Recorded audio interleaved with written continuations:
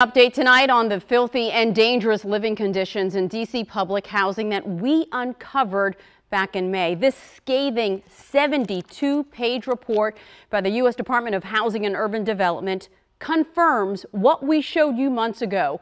Our investigation into D.C. housing led to immediate action by some D.C. agencies as we continue to hold the housing director accountable.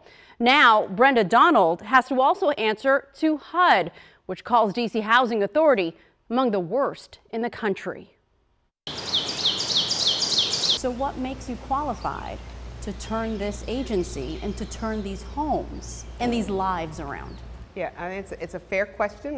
Less than 2 weeks ago, I asked the executive director of D.C.'s Housing Authority some tough questions. Now, a damning audit by HUD revealed an agency failing at its core mission to house some of the city's most vulnerable in safe and clean homes. Brenda Donald was brought in to fix the agency last year after its former director was ousted following allegations that millions of dollars were misused. I've discovered a lot of things that, from a management standpoint, that certainly need to be improved. But it appears new leadership alone will not repair the 82 areas of deficiencies found at D.C. Housing. According to the audit, D.C. Housing received over $76 million in federal funds to maintain over 8,000 units, but only 76% of their housing stock is occupied. That's the lowest public housing rate in the country. And while Donald showed us the agency's plan to renovate vacant units, here's what HUD inspectors found. Some of those empty units covered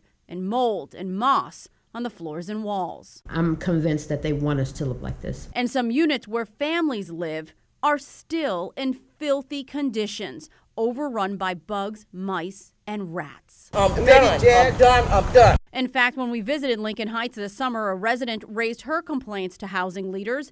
The audit found the agency is not maintaining tenant files. Its housing voucher waiting list has been closed since 2013. Its public housing waiting list hasn't been touched in 10 years.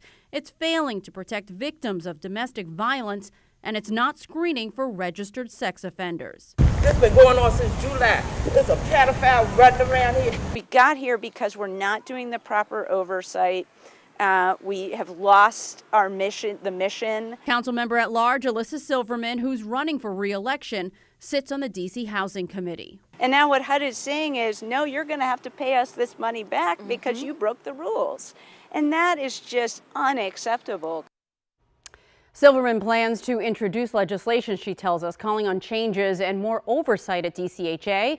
Executive Director Donald tells us she's reviewed the audit, is preparing the agency's answer. That is due November 30th. HUD is giving the city 3 months to fix these problems.